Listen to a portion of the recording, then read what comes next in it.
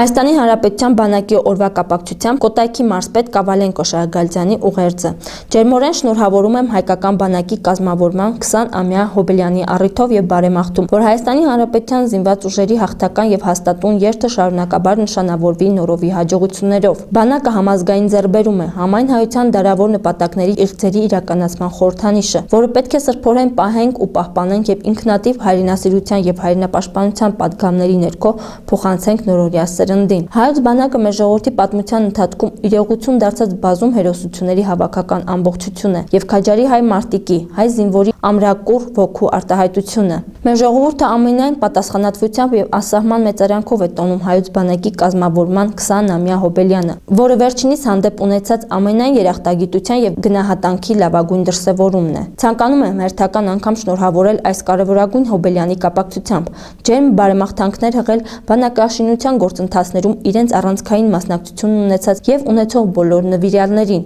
հավերժ փառքի արժանացնելով այդ նշանակալի գործում հերոսաբար զոհված բոլոր հայրենիների հիշատակը։ Տոնական այսօրվա խորհրդով պետք է մաղթենք, որ տարածաշրջանում ամենամարտունակ բանակի համբավն ու հեղինակությունը մշտապես ուղեկցեն հայկական բանակին։ Հարգանքներով Կավալենկո Շահագալյան։ Այսօր տեղի ունեցել թեկնածուների Արամ Դանելյանի եւ Սասուն Միքայելյանի նախընտրական հանդիպումները ընտրողների հետ։ Ռազդան համայնքի ղեկավարի թեկնածու Արամ Դանելյանը հանդիպեց Ռազդան քաղաքի Շահումյան փողոցում բնակվող ընտրողների հետ։ Ռազդան համայնքի ղեկավարի թեկնածու Սասուն Միքայելյանը Ռազդանի նախկին կենցաղի տան Հարող հրապարակում հանդիպեց տարածքի ընտրողների հետ։ Երկու թեկնածուներն էլ ներկայացրեցին իրենց նախընտրական ծրագրերը եւ հանդես եկան կոչով ընտրողներին, որ մասնակցեն ընտրությանը։ Ազգային ժողովի պաշտպանության, ազգային անվտանգության եւ ներքին գործերի մշտական հանձնաժողովի նախագահ Հրայր Կարապետյանը այսօր հայտարարեց, որ որևէ օրենսդրական նախաձեռնություն չկա առաջիկայում բուհերի ուսանողներին զրկել տարկետման իրավունքից կամ երկարացնել զինվորական ծառայության տևողությունը։ Նման բան չկա, ինձ շատ են դիմում, թե 3 տարի է բանակը դառնալու, հեսա բուհերից բոլորին տանել, այդպիսի բան չկա, որևէ օրենսդրական նախաձեռնություն չկա։ Մենք հաջողությամբ մեր առջև դրած խնդիրները լուծում ենք։ Բոլոր զորակոչերի ընթացքում պլանը, ինչպես ասում են, կատարվում է, ես ինքս էլ այցելում եմ զորակայաններ, համոզում եմ դրանում, այնպես որ խնդիր չունենք։ Մենք ընդհակառակը մեծ առավելություն ունենք հենց պայմանագրային ծառայությունը վերացնելու առումով։ Հիշեցնենք, այս խոսակցությունները կապվում են ժողովրդագրական խնդիրների հետ, քանի որ հիմա բանակ են զորակոչվում 1993-94 թվականներին ծնված երիտասարդները։ Վերջին զորակոչի ընթացքում, երբ որ ես եղա կենտրոնական զորահավաքակայանում, բարձրաց 200-ից ավելի զորակոչիկներ ետ են տրվել այնտեղից, հիվանդության պատճառով։ Դա աննախադեպ թիվ է։ Ավելինս, դաշնակցական պատգամավորի բավական մեծ է պայմանագրային զինծառայության անցնել ցանկացողների թիվը, ասած հաճախ իրեն են խնդրում միջնորդել, ըստ Հրայր Կարապետյանի, եթե Հայաստանում չլինի պատերազմի վտանգ, ամբողջությամբ կանցնենք պրոֆեսիոնալ պայմանագրային բանակի։ Երբեմն ես լսում եմ տեսակետներ շատ այսպես հորետեսական, թե եթե պատերազմ լինի, ով է գնալու, բոլորը հիասթափ, այդպես չի, 100%-ով եմ ասում, այդպես չի։ Պատասխանելով Ազատություն ռադիոկայանի հարցին, Հրայր Կարապետյանը անդրադարձավ բանակում խաղաղ պայմաններում մահացած զինվորների հարազատների բողոքներին։ Ասաց պետք է անել ամեն ինչ, որ առնվազն արդար քննության մասով նրանք դժգոհություններ չունենան։ Իհարկե, բոլորս հասկանանք, որ ծնողներին կբավարարի միայն եւ միայն իրենց ողջիների կենթանի լինելը։ Բայց նաեւ ամեն ինչ պիտի անենք, որպեսզի առնվազն գոնե արդար քննության հարցում նրանք կասկած չունենան։ Իդեպ այսօր կառավարության նիստից հետո նախագահի աշխատակազմի ղեկավար Վիգեն Սարգսյանին մոտեցան բանակում մահացած զինվորների ծնողները։ Նրանք հանդիպում էին պահանջում նախագահից, պնդելով, որ երկրի ղեկավարի ցուցումից 1 տարի անց սպանությունների բացահայտման գործում որևէ քայլ չի կատարվել։ Եկեք կազմակերպենք, կլինի հանրապետության նախագահը, դուք կլինեք, Գևորգ Կոստանյանը կլինի, բոլորը փաստաբանները կներկայացնեն, դատախազին կասեն, դատախազը կպատասխանի այդ հարցերին։ Հավատացեք, որ բացարձակ չեմ զլանում, նստեմ հանդիպման ու հաթաթ լսեմ։ Դուք հանրապետության նախագահը, որ տեսնի 1 տարի հանձնարարական իջեցրելա Գևորգ Կոստանյանի, իսկ Գևորգ Կոստանյանը ոչինչ չի արել։ Ես դες վստահեցնում եմ, որ Գևորգ Կոստանյանը պարբերաբար զեկուցում է նախագահին, թե ինչ է արել։ Ես չգիտեմ ինչ է զեկուցում, բայց ես ասում եմ ձեզ հրավիրել է, որպեսզի ձեզ էլ ասի, թե ինչ է արել։ Ձեր ցավը ոչ մի ձևով չի համովում, եթե 1000 ուրիշ գործ բացահայտվում ու լուծվում։ Իմ ասած ուրիշ բանի մասին։ Այս հանցագործությունների բացահայտման լավագույն օղակը ամենամասնագիտացված օղակը զինդատախազությունն է։ Մի ուղարկեք մեզ իր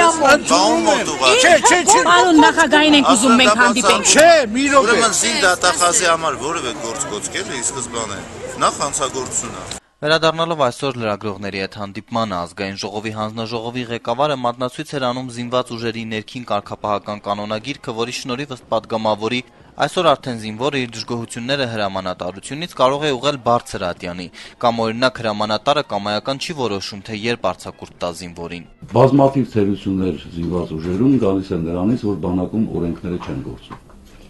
Մի շարք դեպքերում օրենքները չեն գործում։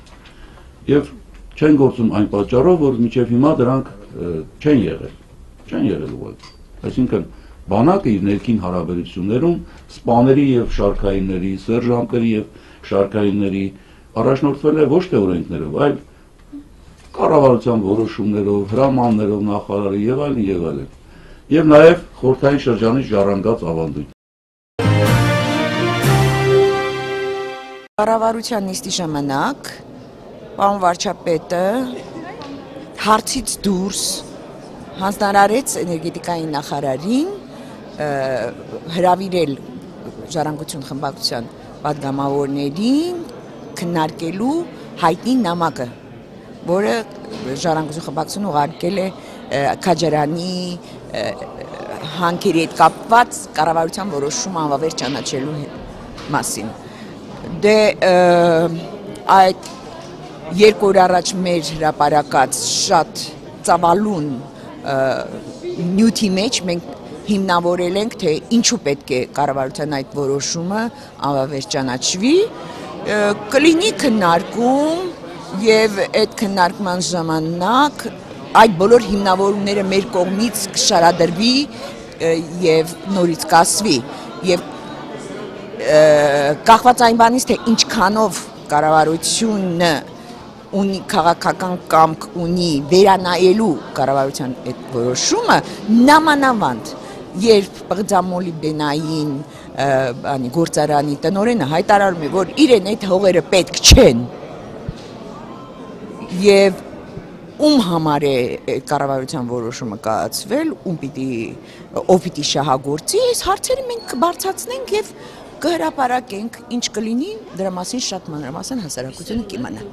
Ընդհանրապես կառավարության հետ որևէ հարցի քննարկման նախօրեին խոսել դրականի բացականի մասին չարժե, որտեղ սա քննարկում է, քննարկման ժամանակ շատ ավելի կարևոր է միմյանց հասկանալը, միմյանց զսպելը եւ միմյանց համար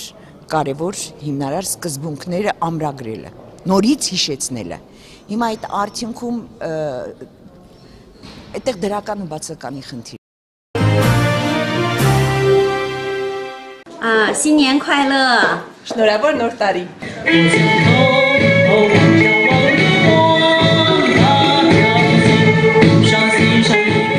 Չինաստանում հիմա նոր տարին կոչվում է Չյունձե, բայց շատ դարեր առաջ կոչվում էր Նինյեն։ Չինացիները նոր տարին նշում են լուսնային նորացույցի առաջին օրը, ինչպես հայերի համար, չինացիների համար նույնպես նոր տարին բարեկամական, ընկերական տոն է համարվում, ու նրանք 15 օր նոր տարին նշում են միասին։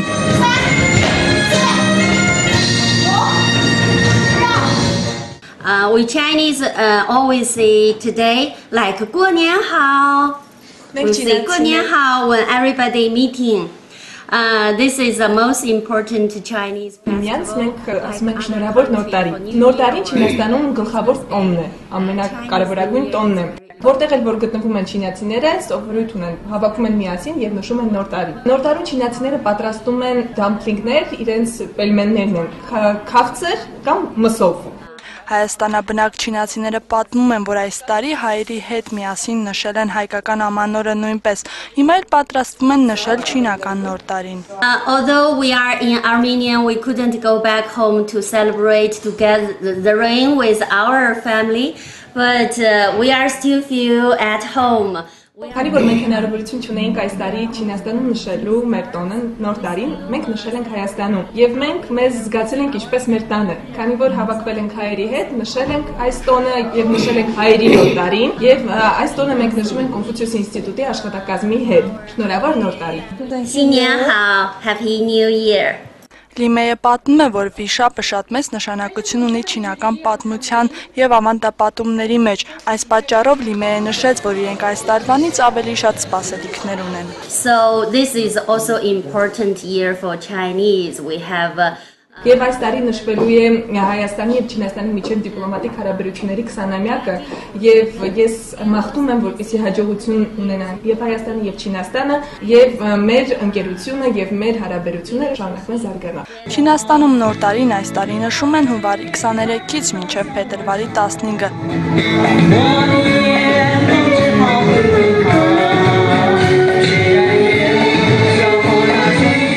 Չինացիները սիրում են ուտել եւ բազմազան ճաշատեսակներ են պատրաստում նոր տարվա կապակցությամբ, կան կերակուրներ, որոնք անպակաս են յուրաքանչյուր չինացու սեղանից։ Ամանորին չինացիների սեղանին շատ ուտեստներ են լինում, բայց Փնհինգը նշում է, որ իրենք ավելի շատ ուտում են պիլմենի, լապշա, իսկ քաղցրավենիքը ուտում են փետրվարի 15-ին։ And during these days we often eat dumplings. Այս օրերի ընթացքում մենք պիլմենի ենք ուտում, երբ մենք պատրաստում ենք պիլմենին, մեջը դնում ենք կոպեկ կամ ինչ-որ մի բան, եւ այն մարդուն ում ընկնում է այդ կոպեկը եկող տարին հաջողակ է լինում։ He is a very lucky man or woman.